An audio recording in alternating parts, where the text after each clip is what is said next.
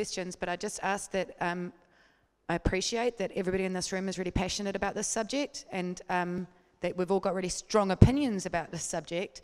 I just ask that it's not a platform for further speech making, it's really just about questions. So if you have any, please just raise your hand and I'll come and find you.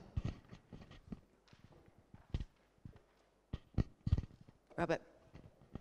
The question I have probably two actual manufacturers is that I'm Robert, Regional Secretary of First Union, and congratulations to the EPMU for having this forum.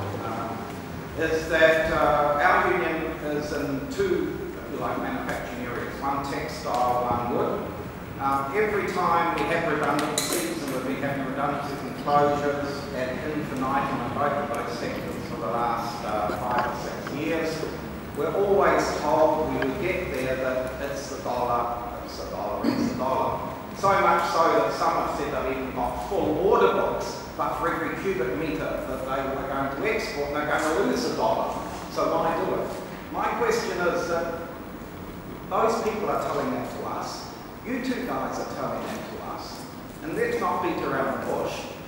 When it comes to the representatives of employers in New Zealand, Business New Zealand and EMA, whenever it's put on them, they are saying exactly the opposite and undermining what you're trying to do and what we're trying to do. There's safe manufacturing and safe jobs. What are we going to do?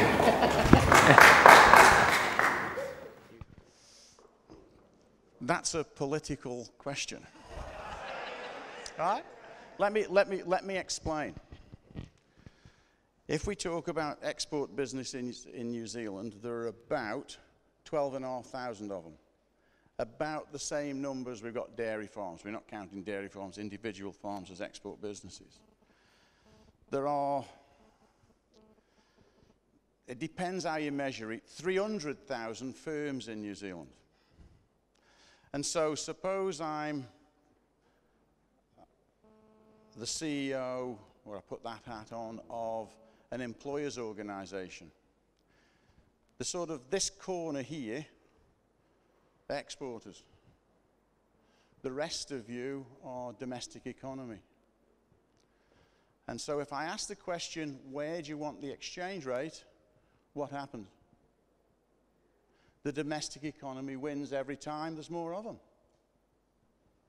That's a political reality. The problem is, in the medium term, we don't have an economy that functions. So how does the majority respond? Well, if we go to the early days of inflation targeting, that's all we do. There's nothing we can do about the exchange rate. We hit the GFC, and the world changes big time. And other economies decide they're actually going to defend themselves.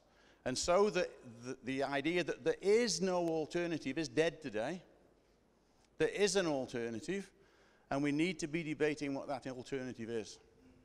And it's about the medium term, it's not about the immediate. You go out to buy your flat screen TV today, or no decent jobs for your kids tomorrow. That's the choice that confronts us.